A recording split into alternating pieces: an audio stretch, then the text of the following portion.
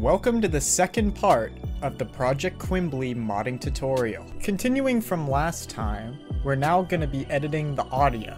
This one is going to be a little bit more complicated, so try to pay attention. You need to start by downloading Unity Hub, which will be in the description. Upon opening it, it will ask you to sign in, so you may have to make an account. When you sign in, it's likely going to prompt you to install a version of the Unity editor.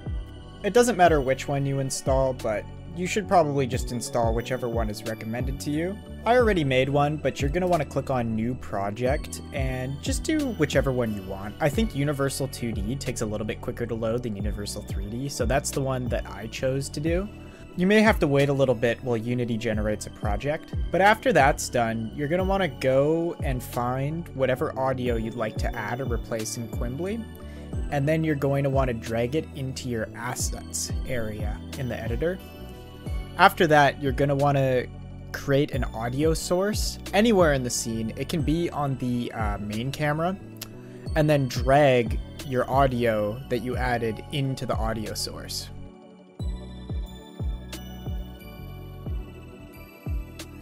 After that, you're going to want to click on File, and then go to either Build Properties or Build Settings, depending on the version of Unity you have. Then you're going to want to build for whatever platform you're trying to mod. At the end of the day, you're trying to build this so that you can edit its shared assets afterwards. So the Assets folder is sort of like a pointer to the Resource folder. So you're going to have to copy over the Resource folder from your new audio project into Quimbly. You have to rename it first, otherwise it'll copy over shared asset 0 in Quimbly. So I've changed the name to shared assets 999 because there's never going to be 999 scenes in Quimbly, I can tell you that. Now just drag that over to your Quimbly folder. Now you're going to open shared asset 0 in UABEA. Next, you're going to want to find the audio files that you put into this project, and you're going to export them as either raw or dumps. Doesn't really matter. You do the same thing anyways. And open Shared Assets 1 in the UABEA.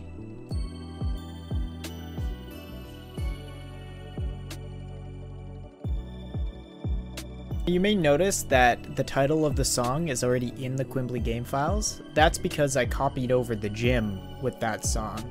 But for the sake of the tutorial, I'm going to copy over the park song with the one from the audio project. So I have found number 1 park, and then I'm gonna go to view data and see how it says number 1 park, and then we go to the streaming assets, and it says that the source is shared assets 1.resource. That's the pointer to where the game looks for the asset. Now I'm gonna import raw, and I'll import the file from the other project. And then I'm going to have to go and edit the data to make sure that it's pointing to shared assets 999, which we put into the game files earlier.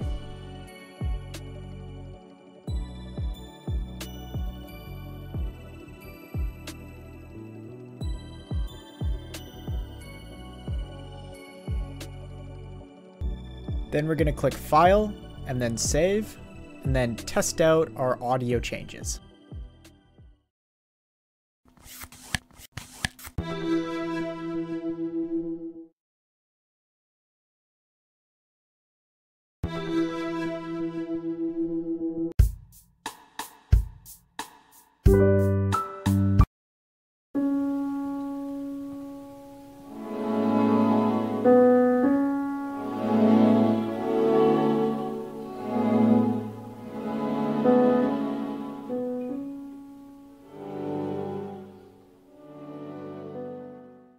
I hope you were able to follow this one along. It was a little bit more difficult than the last one, but don't worry, it gets a little bit easier in the next one, which is going to be dialogue.